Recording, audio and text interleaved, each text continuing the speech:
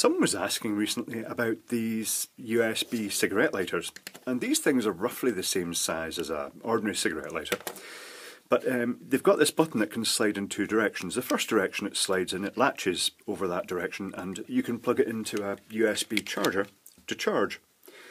If you slide it out in the other direction, then push it forwards. I'm not sure if this will be visible, but the end glows, and if you hold something combustible on it, you get smoke, and basically you'd light your cigarette on that. So let's take a look inside this. The element, incidentally, let's get a wee notepad here. The element assembly seems to be a ceramic tray with an element coming in like this, looping round, going back out again like that, and then sort of crimping onto something, I guess, at the sides.